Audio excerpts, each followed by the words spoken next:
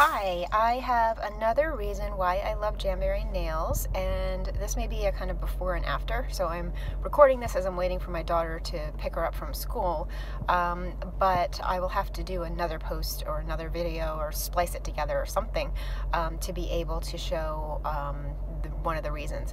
My nails, and I'll show you here, are kind of triangle shaped, like that one right there. Promise it's not my middle finger, is kind of triangle shaped. It kind of goes, let me see if I can do it a little bit smaller. It goes kind of like that.